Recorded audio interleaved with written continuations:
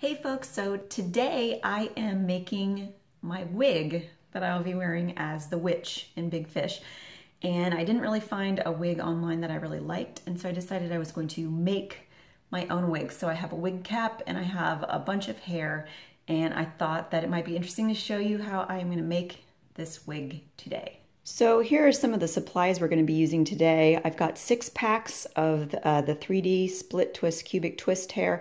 I've got 1 package of Platinum Blonde Rockin' Locks, and I also went to eBay and I purchased a wig cap, and this is the natural color because I originally thought I was going to be more blonde. It's actually fairly hard to find real blonde hair in these kind of locks.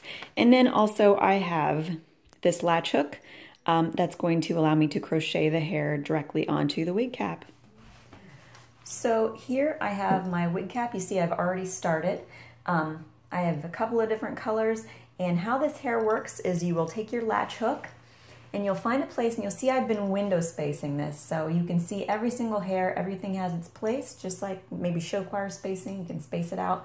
I'm going to find a place where I would like to insert the hair. I'm going to come clear through, and then this hair actually has a loop in the top, and in that loop I'm going to put my latch hook through here.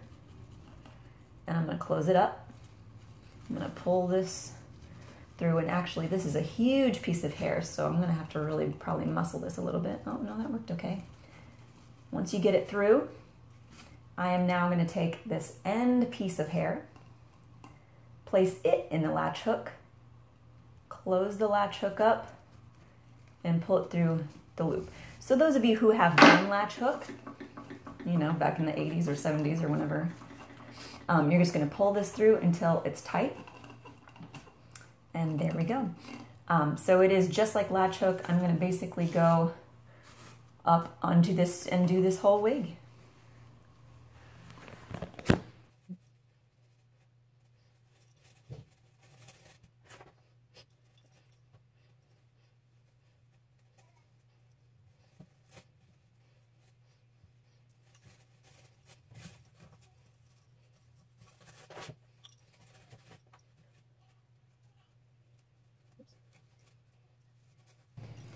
So friends, this is the final look.